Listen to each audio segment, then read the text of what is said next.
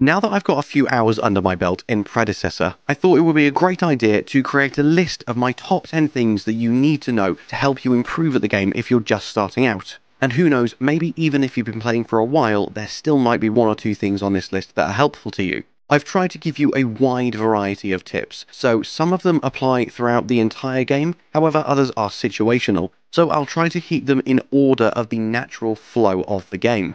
And as we jump into tip number 1, I'd like to thank Omeda Studios for sponsoring this video, and let's get straight into it. The first tip will be obvious to some, however it is arguably the most important thing to know, especially depending on which other MOBAs you have played in the past. And that is the fact that you must last hit minions, or you do not get any gold and you will not be able to buy any items. Obviously, you do gain a small trickle of gold as the game progresses, but you are certainly going to fall behind if you are not last hitting minions. More importantly, however, the second and perhaps more vital part of this tip is that every third wave will spawn a big minion who gives you around 3 times the amount of gold of regular minions. So make sure you keep an eye out for them. And as with all minions, if you didn't know, when their health bar turns red, that means that they're within kill range of your auto attack. So especially early game when you are trying to prioritize money and last hits rather than just pushing lanes as quick as you can, try your best to not actually hit any minions, just let your minions battle it out and just snipe the last hits. Because arguably, pushing your lane is a bad thing to do, because you leave yourself exposed to ganks from the enemy's jungle. So the early game wants to be spent farming, staying passive and staying safe.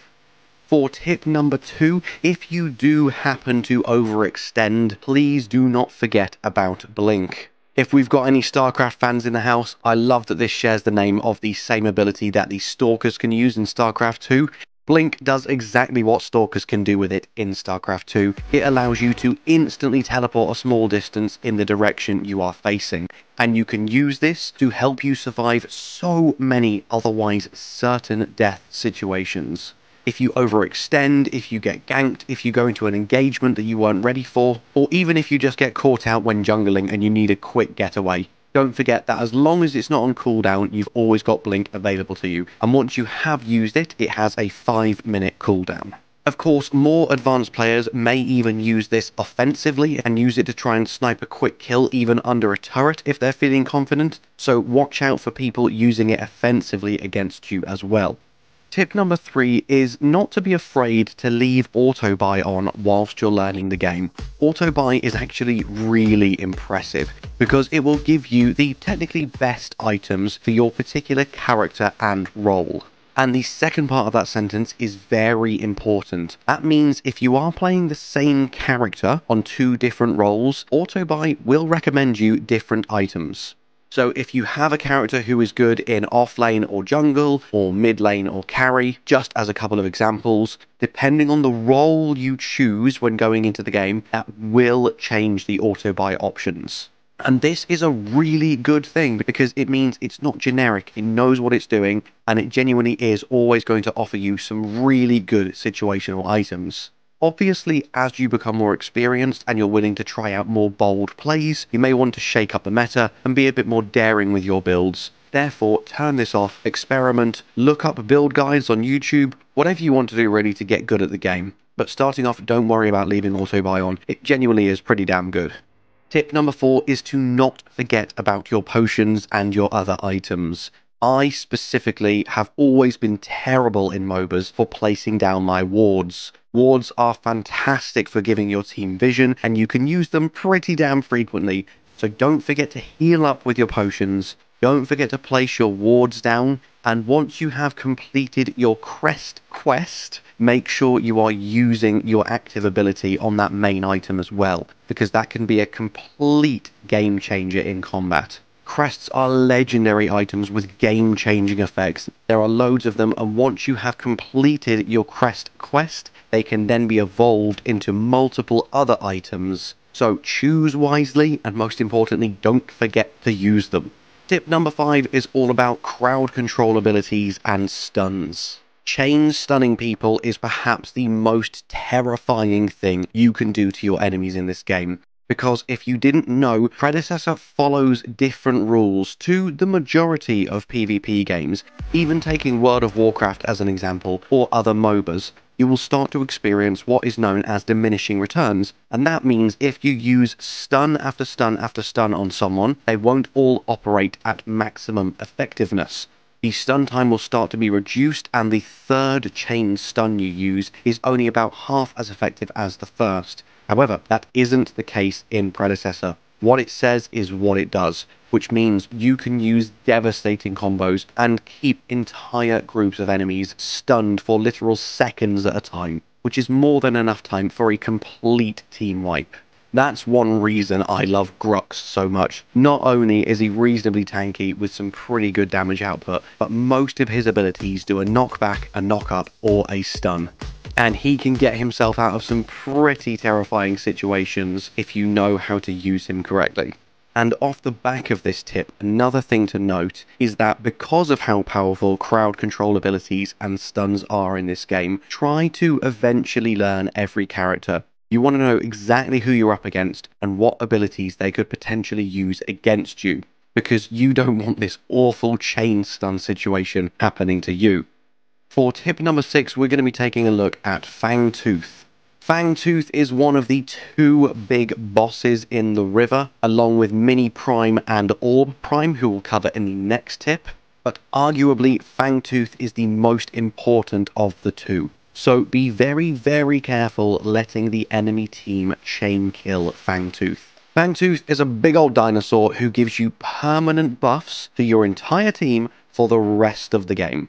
It will spawn at the 5-minute mark and then every 5 minutes after it's been killed. And it gives a variety of buffs that all stack. So the very first buff, as you can see here, my team just killed it without me, and river buffs now last 50% longer. So what this means is the various coloured jungle mobs in and around the river, all of the buffs they give you, be it pink, red, blue, whatever, they now all last 50% longer. The next time you kill Fangtooth, you get an 8% bonus out of combat move speed. So you're just going to be outmaneuvering your enemy better than before. And finally, from the third kill onwards, you get a 6% increase to your power, and that stacks. Fourth kill is 12%, fifth kill is 18%. So the more a team are allowed to kill Fangtooth, the more powerful they're going to become, and it starts to get really out of control. So try to make sure you're the team killing Fangtooth, or at the very least, stop the enemy team from doing so. Next up, let's talk about the other big important river buff, and that is Mini Prime. He starts out as Mini Prime, and will be replaced by Orb Prime at the 20-minute mark. Mini Prime isn't really that crucial because he doesn't give you anything permanent. However, as you can see here, he is soloable. So it's quite easy to go and snag him for a few temporary buffs, just so that the enemy team can't get to him.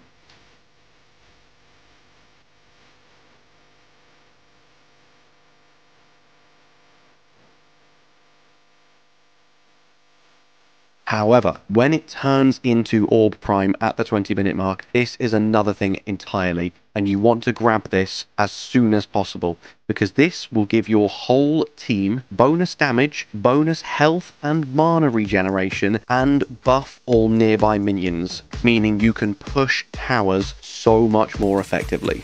Orb Prime, I don't believe, is soloable. Definitely not by someone of my caliber at least. He absolutely wrecked me. But luckily, because of tip number 2, I was able to blink out of there and I'm still alive. Now, as we are talking about all of these river buffs and all of these jungle mobs, to make it easier to track these things, you can actually see when the camps are coming back based on their cooldown on the minimap in the top corner. As you can see, there is a circle that fills up, and the more full that circle is, the closer that particular camp is to respawning. This is exactly what I used in tip number 6 to make sure I was getting to Fangtooth as quickly as possible. So as you can see, just as I'm rounding the corner and getting to Fangtooth, that larger circle has now disappeared. That means he has respawned, and you can use this to keep track of all the important buffs around the river. Tip number 9 is the importance of defending inhibitors. Unlike in other MOBAs, inhibitors can shoot. They are just as effective at defending themselves as towers are.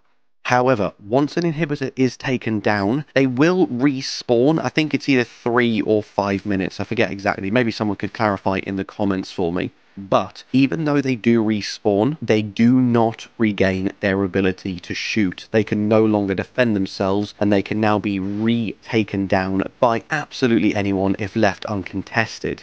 This means it is very crucial to stop inhibitors from going down in the first place, because they are far easier to defend.